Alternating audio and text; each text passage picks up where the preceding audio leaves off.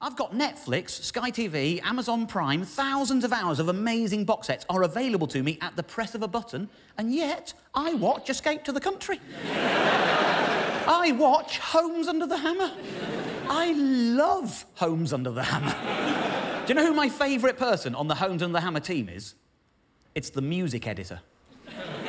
He or she is the real star of the show for me. If you've never seen it, and I know you have, but if you've never seen it, it is a property auction show. It's about people buying houses at auction, and we see how they renovate them and whether or not they make money and so on. But they have the most amazing background music.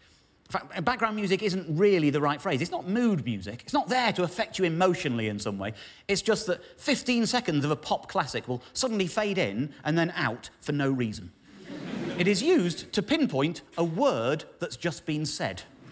I'll give you an example, right? This is Martin Roberts, right? I love Martin Roberts. Martin Roberts is my favourite celebrity in the world. And here he is explaining what needs to be done to this particular property.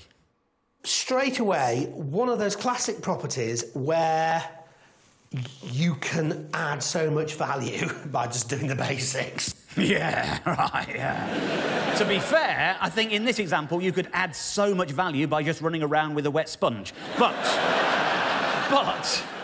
he goes on to explain that the basics in this case include doing the electrics. And the moment he said that, the music editor knows exactly what to do. We're gonna rock down Electric Avenue, and then we'll take it higher. And that's it, it's done. That's all that happens. They just do that and then it's gone. Here's another one. This is one of the other presenters setting up a real beauty. But something I'll never tire of, I love a game of tennis, and I just think that has got to be one of the best views, looking out of this beautiful sash window out onto the tennis courts. Amazing! Yeah, look at that view, yeah. Yeah. 4 vans. Yeah. You can already hear the music warming up. Any guesses as to what tune is about to play? We know it's about tennis. What's it going to be? Any guesses?